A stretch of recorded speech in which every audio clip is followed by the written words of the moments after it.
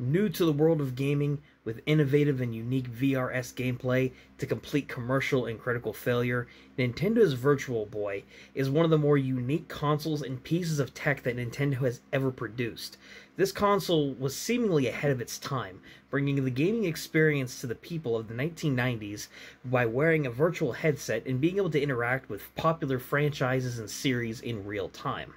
This innovative idea went through a lot of technological developments that were seemingly advanced, going with different pieces of tech to once again bringing the gaming experiences directly to you as a player.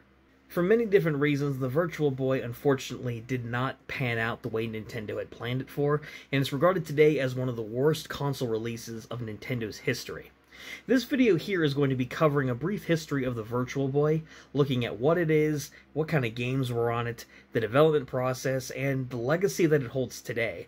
Because once again, while Nintendo had great aspirations for it upon its release in 1995, this thing completely flopped, and is now really known today as one of Nintendo's greatest console failures. But let's explore how that came to be.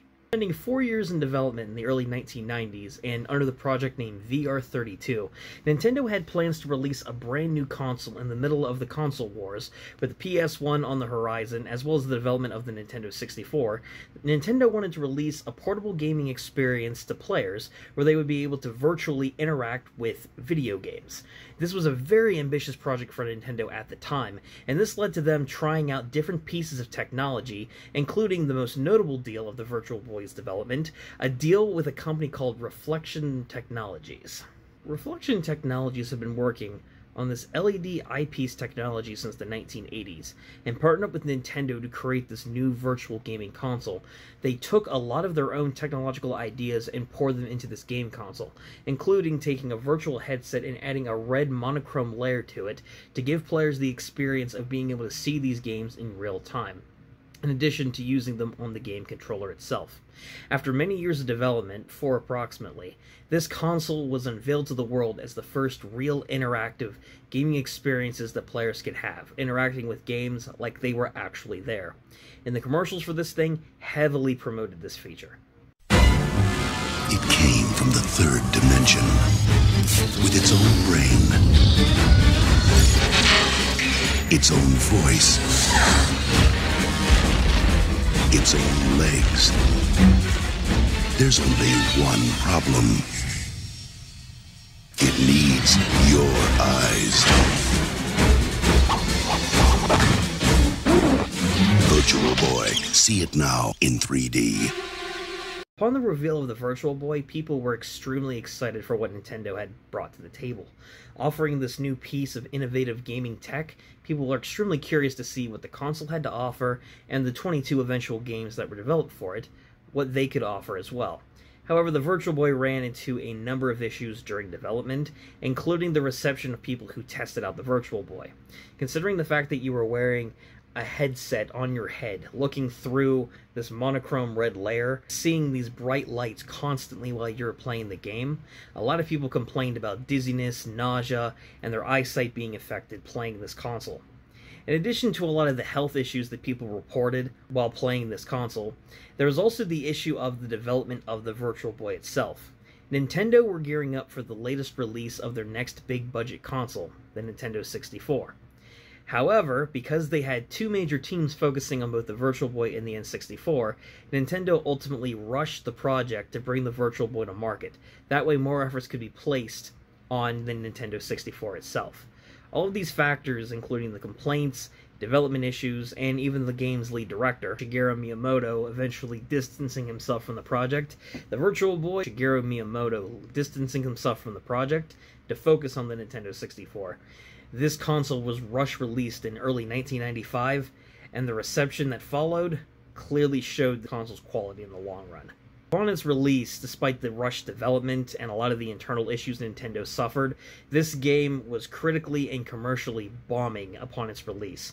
Not only did it have very few games released, once again with 22 total games being released across this console's lifespan, which isn't much to begin with, I'll grant you. The fact of the matter is, the issues that people reported health-wise were still present. People were still getting headaches, suffering from issues of having their eyesight affected, and people just couldn't stand to play this console, in addition to a lack of games. Add that to the fact that this technology hadn't exactly been perfected, and the console itself suffered a number of glitches and bugs that people had reported because of this rush development. The Virtual Boy was completely slammed by critics, getting several negative reviews, with many people calling it a waste of time. The biggest issue concerning the Virtual Boy when it came to actually playing the games was with that red monochrome lens that Nintendo decided to use to give you that interactive VR experience. Not only did it induce headaches in the game for players who were wearing the headset on their head constantly, but the game quality didn't exactly look the best for people to be able to focus on enjoying the experience with games like Wario Tennis that was released on the Virtual Boy itself. The games didn't look the best, and the interactivity was not that good. And based off of footage like this, and how the Virtual Boy games looked even then, I can kind of understand why this reception was given when it was released.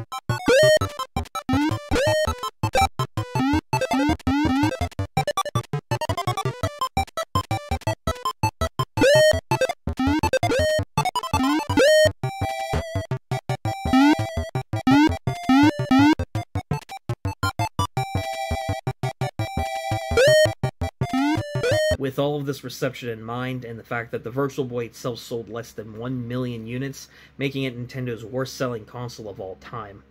The fact of the matter is, the production of the Virtual Boy ceased in 1996, and has since remained simply a relic of Nintendo's past. An iconic idea that ended up being very poorly executed for a number of reasons. And with that, everyone, that is a brief history of the Virtual Boy. Kind of briefly covering its history, reception, and ultimately what it really means today. The Virtual Boy had some extremely creative ideas, but ultimately with all the issues that happened with it and that it had itself on the console, it's ultimately just a relic of gaming's past. But I hope you guys learned something new about the Virtual Boy. Maybe this will encourage you to go and check it out for yourself. Maybe watch some footage, maybe buy a console, or maybe try it out for yourself physically. Or maybe you just learn something new about a piece of gaming history once again. But I appreciate every single one of you guys who watched this video today. Thank you once again. If you guys did enjoy this video, give it a like. Subscribe to the channel if you guys want to catch more videos like this in the future. I would love to do more gaming-esque history videos where I talk about different pieces of tech or companies and that kind of thing. And please comment down below what you guys think about this video. Do you guys remember the Virtual Boy? Has anyone actually played this console? And if you have you suffered from any of the issues or backlash that the Virtual Boy received when it came out, like with having your eyesight affected or the game quality being poor? Let me know your experiences with the Virtual Boy if you have played it, or what you think about it in general. I'd be curious to know. But otherwise, guys, once again, thank you so much for checking out this video, and until next time, this has been Ryan from the Nostalgia Factor saying, keep on gaming. And remember, gaming's legacies.